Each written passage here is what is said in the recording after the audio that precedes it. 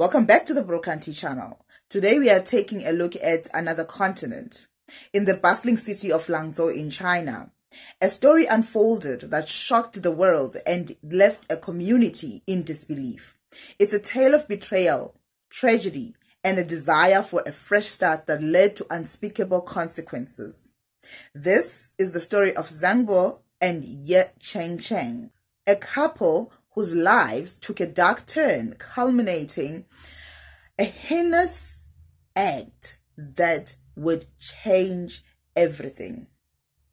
ZHENG Bo, a father of 2 young children, was living a seemingly ordinary life until he met Ye Chengche, his mistress. He had met her online and had not disclosed to her that he was married or had children.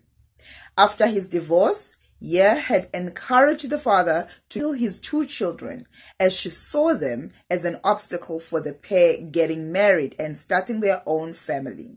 In early 2020, ZHENG and Ye began planning to kill children. They decided to stage the deaths as an accident. In a chilling turn of events, on November 2020, ZHENG and Ye decided to dispose of the children by throwing them out of 15th apartment window. Their actions were driven by a twisted belief that this would allow them to start anew, free from the ties of her previous lives. The children, a 1-year-old boy and a 2-year-old little girl, tragically lost their lives in this horrific act. ZHENG and Ye were arrested and later sentenced to death, a decision that sparked debate and controversy around the world.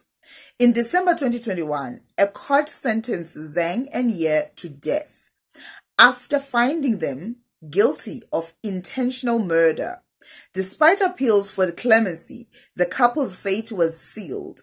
The couple was executed on Wednesday, January 31. As we reflect on this tragic story, we are reminded of the fragility of life and the importance of cherishing every moment we have with our loved ones. Thank you for joining us for this episode of The Broke Auntie. Please share your thoughts in the comments below.